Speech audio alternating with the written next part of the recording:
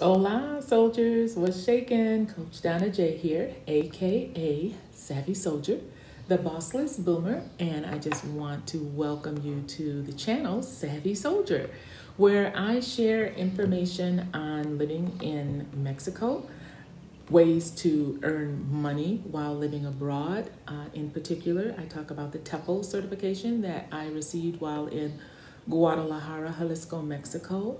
I talk about travel and the health benefits of that and other things that are of interest for us baby boomers and late bloomers. So today what I want to talk about is getting your temporal visa for Mexico. Newsflash, the amount that you need for solvency has gone up 22%. 22%. So back in December, I would have qualified for the permanent with my savings that I have and my monthly pension that I get. But, I waited too late, dragged my feet, partied a little too long or relaxed a little too long. And now here it is February 2022, and I go and I meet with my notare Wednesday. I went Wednesday, February the 9th, and a wonderful lady. Her name is Anna Sillers. She's right here in Guadalajara. Matter of fact, her office is literally one block away from my casa. And I went, had a meeting with her. She gave me the information that I needed. I did go ahead and secure her with a payment retainer's fee. It was only 3,000 pesos, which is $150 US.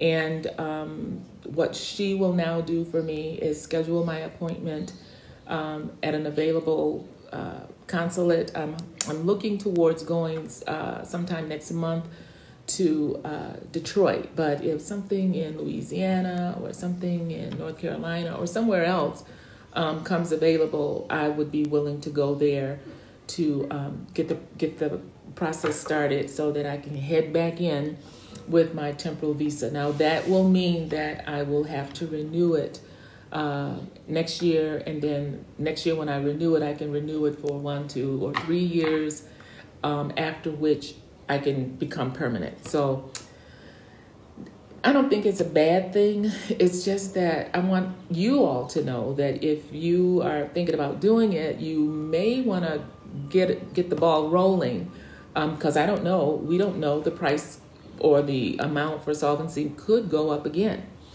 Now, the other thing is that when I get there, because the increase has been so recent, that even though I'm applying for temporal, I might find somebody there on a good day with a good attitude, and they may give me permanent. That has happened when people have been signing up to get temporal, they walk out of there with permanent.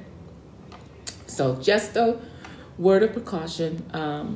I think that it's best that you get someone who is well-versed in the process, someone who has excellent English if you don't have a handle on the Mexican language, Spanish. I think that's the best route to go. Again, her name is Anna Sillers here in Chápala. There is another person that's available in Guadalajara, but because I first heard about Anna through the Facebook group Sisters at the Lake, I decided that I would go with that recommendation. And I'm glad I did. So I will keep you guys abreast as how the process is rolling along. And until next time, oh, wait, before I forget, I always forget this. Please subscribe. It helps with the algorithms.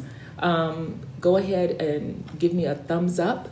If you have questions regarding information that you'd like to know more about, put those in the comment section and I'll do my research.